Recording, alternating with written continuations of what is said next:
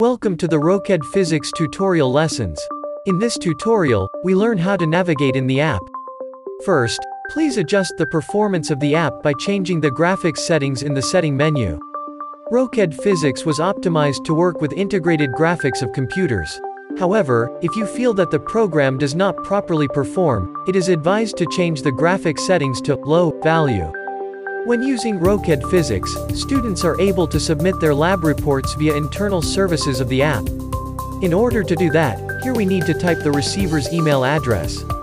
Usually, it is a teacher's email or lab assistant's email. After we set up everything, we can go back to the main menu. Main menu of the app consists of 6 chapters.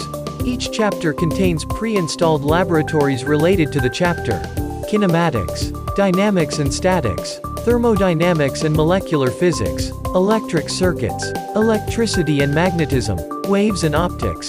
Let's now consider a simple experiment. We go to kinematics section and start the lab about projectile motion.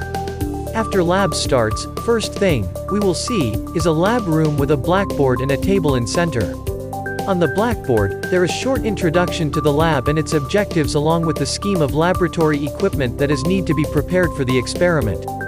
On the left side of the screen, we can find step-by-step instructions, formulas and tables that a user need to fill in order to submit a report.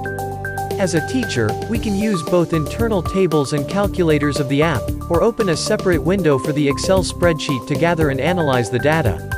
Now in order to conduct an experiment we need to set up required tools. The lab equipment can be found on the right side of the screen.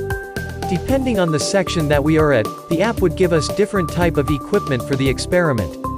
For example, if we were in electrodynamics, then here we should have gotten voltmeter, power source, light bulb, etc. To study projectile motion, we need a ballistic pistol. Therefore, we just grab it by pressing the left button of the mouse and bring it to the edge of the table.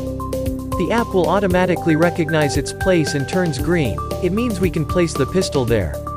Now we can adjust the view by pressing the right button of the mouse, so it is more comfortable to work with the pistol. Next step would be to set up a launch angle. Let's set the angle to 45 degrees and then press play button or space on a keyboard. After a projectile launches and falls to the table, we can pause the simulation by pressing pause button or space on a keyboard. As we can see, there is data appeared on a screen. Here we can see the time of simulation, here we can see the time of flight of the projectile, and here we see the distance traveled by the projectile. This data can be then inserted to the table in the app, or in the Excel spreadsheet, or just written down on a paper. Let's gather the data in Excel and see how we can play with it. Just open a new Excel file and create 2 columns, angle and distance. For the sake of finding an error, we can add another 2 columns for the distance. Now enter the data obtained from the experiment. Let's redo the simulation by pressing the stop button and space again several times.